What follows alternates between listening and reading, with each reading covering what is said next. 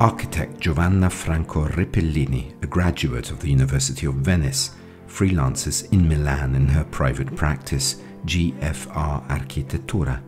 From a pilgrimage to the Holy Land, a special encounter was born for her, that with the story of architect Antonio Barluzzi.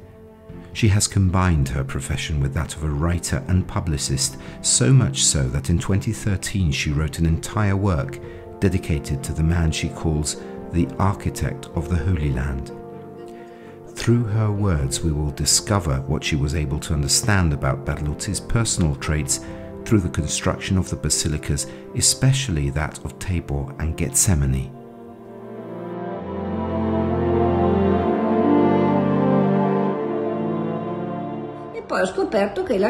I found out during the pilgrimage that the architect was always Antonio Barluzzi, and so I was too curious to find out who he was, because he was completely unknown in Italy.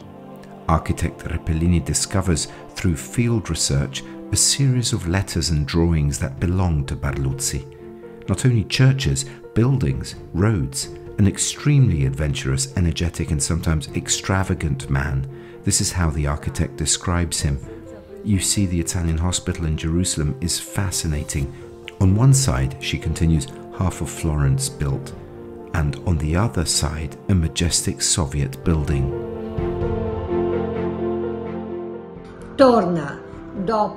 After the war, he goes to Jerusalem, and there he receives the commission of both Tabor and Gethsemane. At Tabor, Barluzzi put all his knowledge to use. 100 years ago, there was not even a road. The stones used to build the basilica came directly from the top of the mountain. Instead, the labor such as craftsmen, builders, carpenters and artists were brought from Italy. But Barluzzi also did something else. He practically created a workshop where he taught local Arab laborers the knowledge needed to build the church.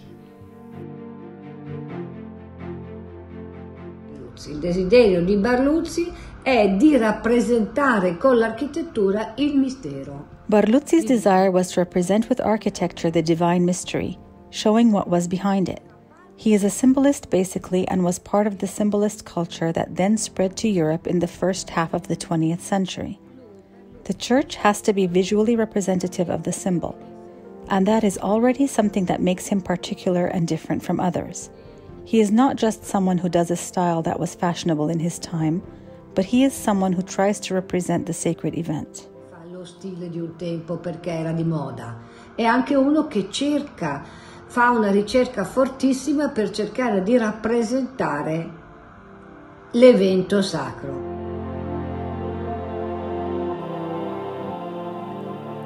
Tabor, in fact, has a tripartite facade representing the three tents, the ones Peter wanted to make when he narrated in amazement about the Transfiguration event.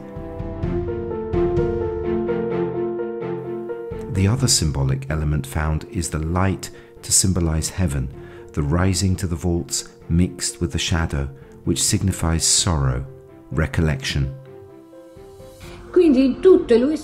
In all the churches he plays so much with light, and so much so that the roof of Tabor was initially planned to be done with sheet glass.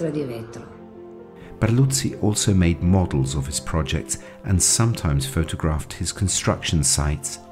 A thorough professional, he wrote much about his enterprises, even the names of the artisans, artists and builders. From Rome, he brought Rodolfo Villani to make the cardboard for all the angels and Monticelli as a mosaicist.